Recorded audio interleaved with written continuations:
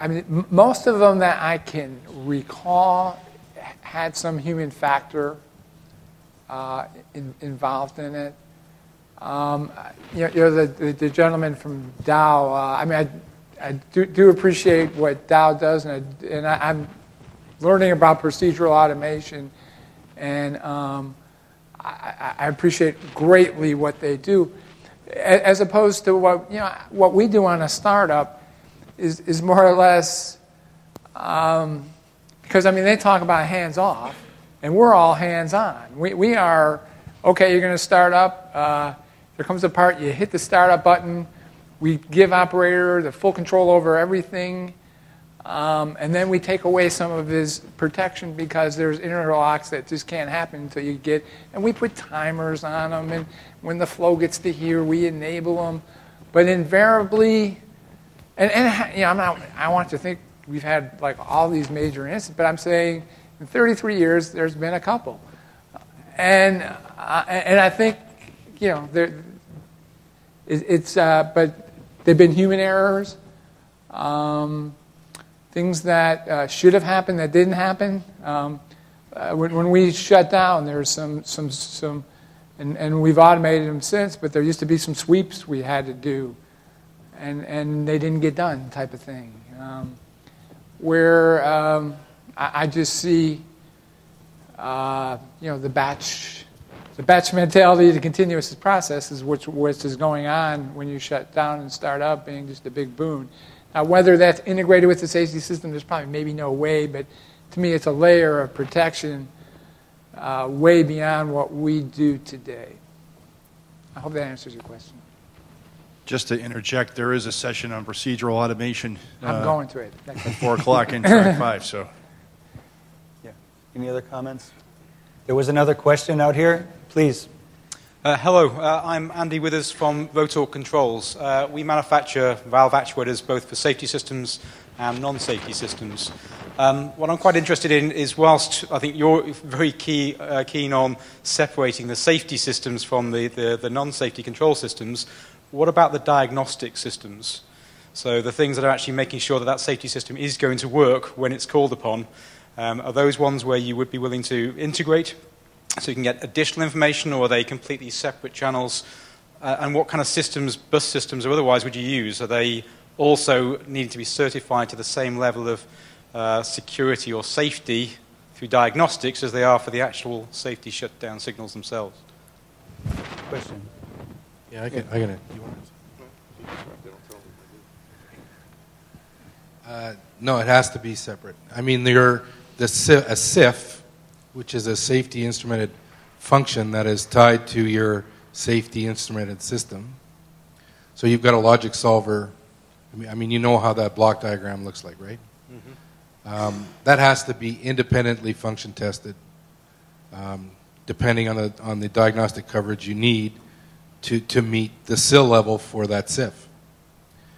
To integrate that and have the BPCS provide the simulation, is that what you're asking? Like, are you saying you want the BPCS to provide the simulation from the sensor into the logic solver, or? No, this is really the feedback data that you might get. So in our case, our products are able to actually measure the torque profile of a valve. Okay. So there's quite a lot more data available that could be being used to test the system and check it is going to function, it's going to be safe.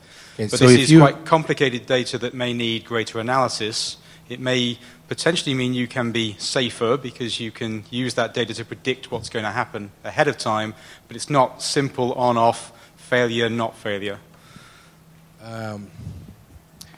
The data that we get back from your smart positioner or your smart actuator is valuable. I mean, there's no doubt about that. Does it take the place of a full function test? No. Does it take the place of a partial function test? No. You've got to look at it analogous to a light bulb. If you turn the light switch on the day you install a light bulb, and you turn the switch on and the light comes on, if you leave it on, then it'll probably meet its 3,000 or 4,000 hours of life. But if you turn it on and off every day, every time you turn it off and turn it back on again, it can fail. So we need to ensure that when we call for diagnostic testing or a full function test on a SIF at a particular time based on the safety requirement specification, and this is kind of hard line, but it must be done. And if you don't do it when you say you're going to do it, and you allow the time to slide, there should actually be a negative timer. Because as that time becomes more and more, you actually lose the SIL rating of that SIF. And the longer it goes, you can reach a point where that SIF is no longer a SIF. It's actually useless because you don't know what it's going to do. And that's the danger in a safety system, is not knowing what it's going to do. So just in terms of the data itself, then, in between the time when you're doing that full functional test, how would you interconnect your safety devices to get the additional diagnostics, which may not directly account in your calculations, but clearly are useful? Those diagnostic signals would come into a maintenance department, typically on a maintenance LAN, and they would continually look at that data and make decisions on whether or not they're going to do a function test maybe prematurely on that SIF. If it's a process control loop, then you would make decisions on whether, I'm getting a little a little drag on that valve. Sorry, old term talk.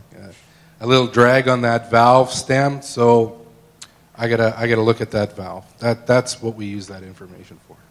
I'll say this. One of the, at a users group one time, to me one of the most interesting things I saw was someone that was using smart positioners on their safety systems. They went to all analog, and they did partial stroke testing.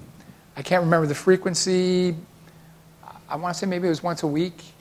And they, by using the analog and by using the valve signature, were able to tell what valves they might need to be working on, or might even have to come down because it wasn't coming off the seat fast enough.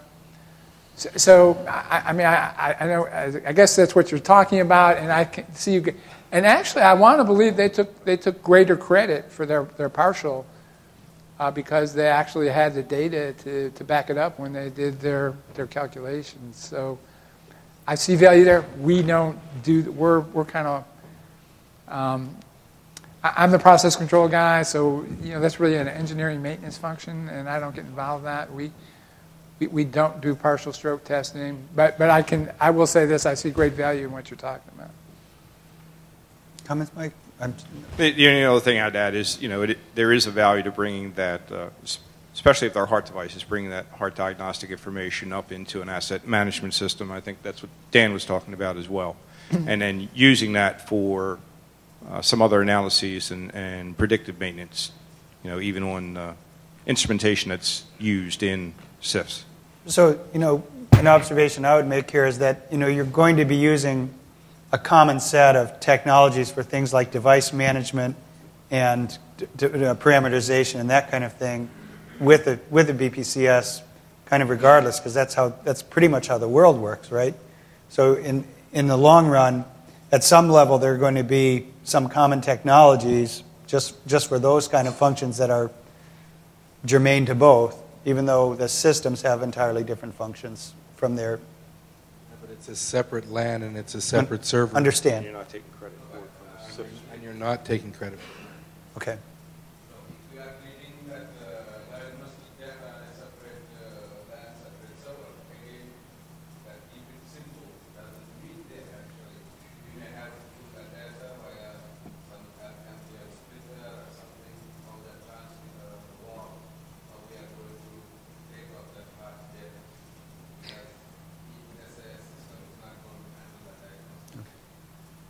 Other questions from the floor? There's one here, please. I have a small comment. Basically, if we look at the LOPA, layer of protection analysis, by definition, DCS and ESD system needs to be separate. So they are independent IPLs. These are the basic IPLs, so they are independent protection layers. So now looking at the topic like integrated control and safety systems, there are some functions like one gentleman told that two captains on one ship cannot run the ship well. So definitely there is an integration requirement between DCS and the ESD system. So what are those integrations requirements? Like if you want to start a pump, then start command going from the DCS to the PLC, but PLC requires, or the ESD system requires that pump to trip, then that integration is required. There are a lot of value-added information from the ESD systems which can be brought into the DCS for the operator because we want a single window system. So that's why integration is required. Second, one question on common, can we share the DCS and BPCS instrument? As per the IEC 61508 or 61511, it do not allow the sharing of BPCS or DCS. I agree with that. But what we can look at is what is our safety requirement for that safe function. If we are meeting the safety requirement of that function by the process control looking at the PHA or the risk analysis, then sharing of BPCS or control can be possible. Am I clear in my views? This is what we have learned and this is what we are practicing. So whenever we are doing LOPA, we look at the safety target factor. If I am meeting the safety target factor by design, looking at the BPCS control, looking at the operator response, looking at the plant design and the ESD system sys credit, then I can allow the sharing of BPCS with ESD. Okay, That's my comment. Well, comment. Could you just identify yourself? Sorry, just so people know where you're practicing. I am Ajay, Senior Process Automation Engineer, working with Equate Petrochemical Company in Kuwait. Okay, thank you. And we are a Dow joint venture company. Any comments? Yeah. Go ahead, Dan. You're right and you're wrong. So, like I said earlier, it all has to make sense for your company. Dow Chemical, yes, they're putting their SIS certified, SIL certified controllers in the same cabinet as their process control controllers, but it's not on the same backbone, is it? They're not talking to each other. That's just my statement. They are. Same control network. Then they're violating IEC 61511. But they do it because they want to do it. Can you hold on for a second? You're inaudible up here. Just wait till the microphone gets back here. Please. So they're using the same control network. So both controllers, the high integrity controllers and the BPCS controllers, communicate over the same control network.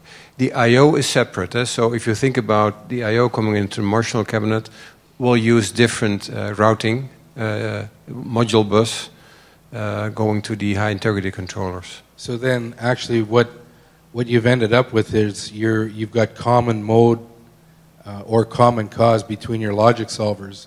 Not a good idea.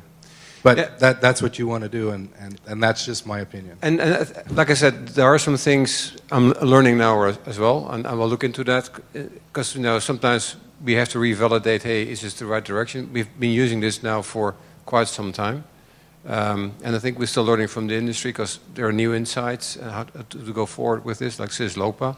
But I think we're using SysLopa in a very defined manner, like most of the industry. So I think even there we're found to be more conservative in some areas. Yeah. Okay, thank you. However, as far as this gentleman was talking about integration, and I think you're talking about HMI integration, what the operator sees. HMI integration, I mean, I don't care. The HMI should not be able to directly access the safety system so that the operator can actually push a button and inhibit a safety function. That's not good. But if the indication comes up on the operator's screen that he's just had a trip by his safety system, then that only makes sense, right? You don't want the guy flipping screens continuously trying to find information.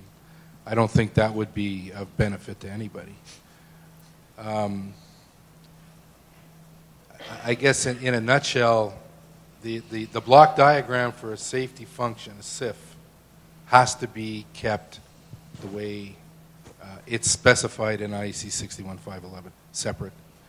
Using a sensor to do both a SIS and a BPCS function violates IEC 61511 and introduces common cause. Each component of the block diagram is the same.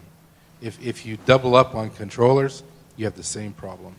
And if you double up on final control elements, you have the same situation. So in order to maintain simplicity so that the operations people aren't totally confused of where things are coming. I mean, I suppose I could share this little bit of information. There was a time in one of the companies that I worked for where, you know, they were getting 61,000 alarms a day.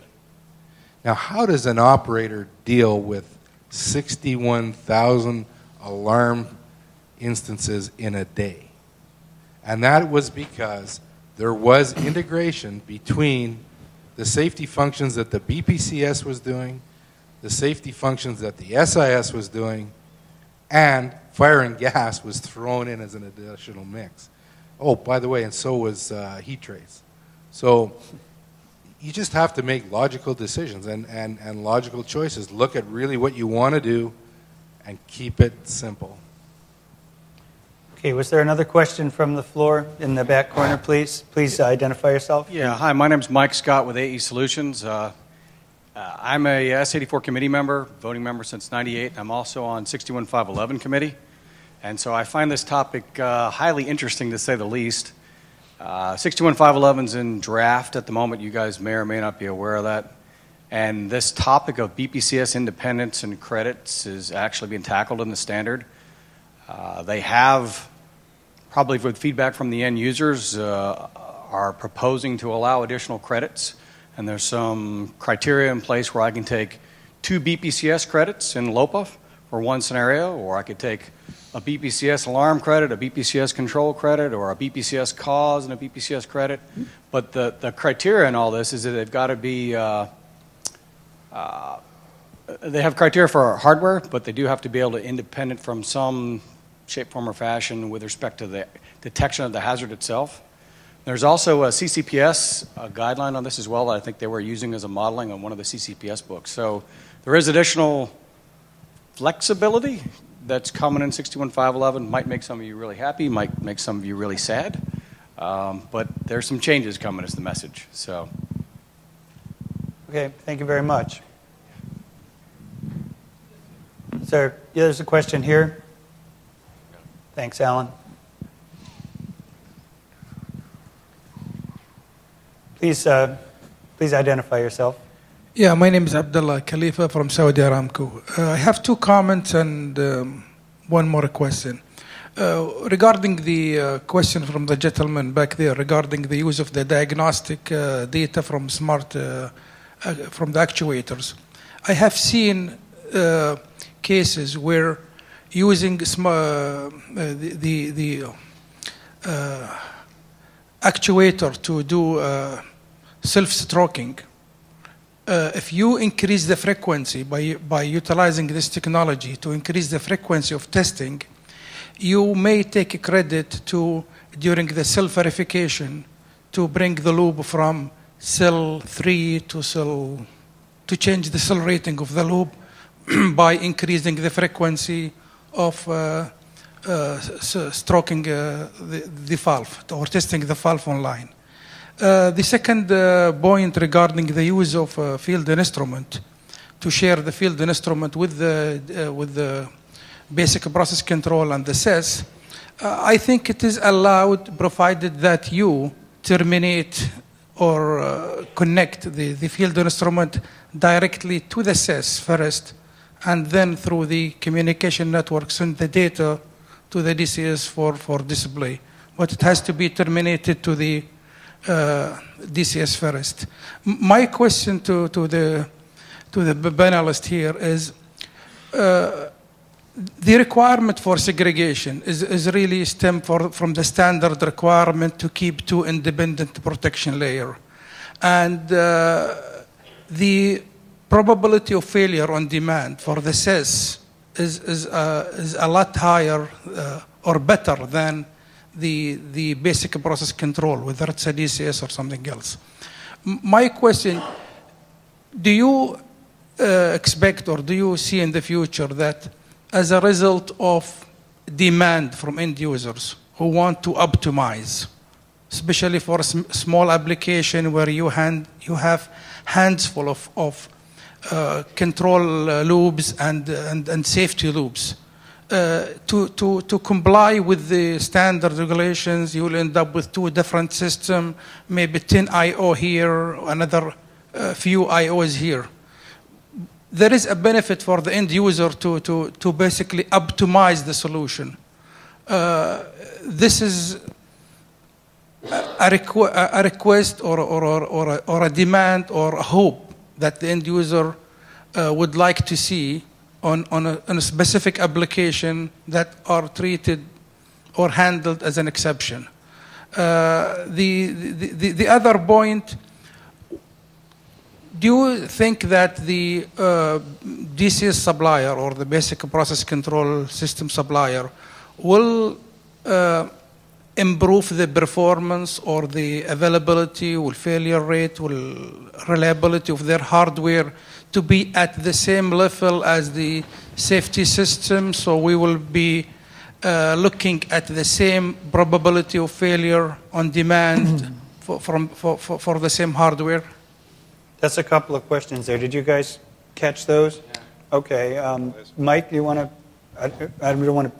Well, while we have oftentimes talked about just using safety-rated I/O circuits for everything, including DCS, and then you effectively achieve what you just described. As far as having the same diagnostic coverage and the same SIL ratings, then it comes down to the logic solver.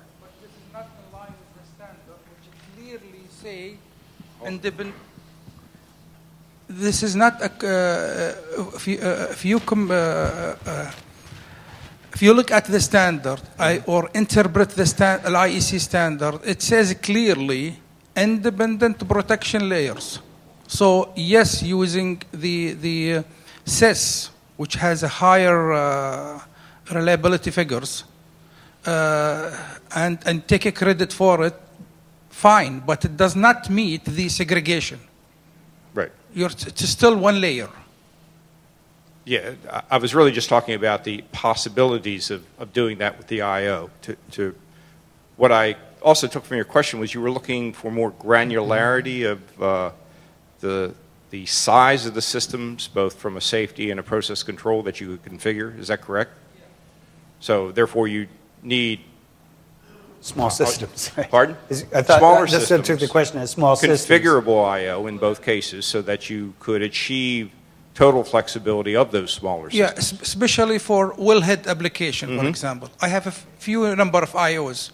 I have a safety requirement and a control and monitoring requirement. Two systems at a remote site is a lot of expense.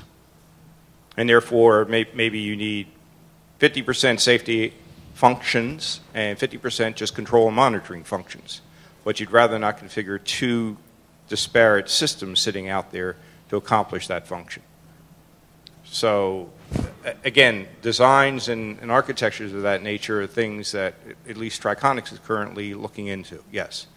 Do we have it today? No.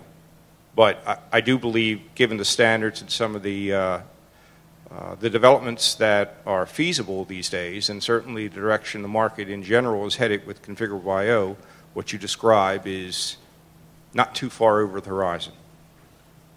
Does that answer your question? Thank you very much. I I thank the audience. We've really run out of time, and note there will be, I suspect, ice cream in the next room served in a minute, so I'll give you a minute or two of lead time. But thank you very much for your excellent questions, and please join me in thanking this panel.